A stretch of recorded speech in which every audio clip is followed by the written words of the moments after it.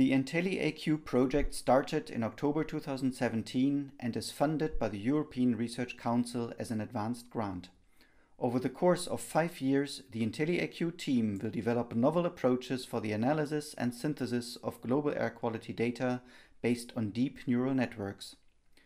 The foundation of this project is a large collection of surface air quality measurements, which was recently assembled in support of the Tropospheric Ozone Assessment Report.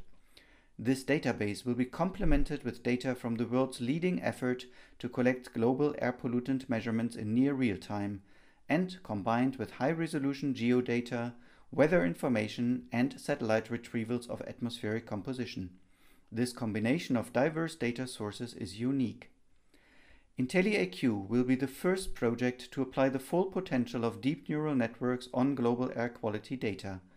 State-of-the-art deep learning methods will be applied to this unprecedented dataset in order to fill observation gaps in space and time, provide short-term forecasts of air quality, and assess the quality of air pollutant information from diverse measurements.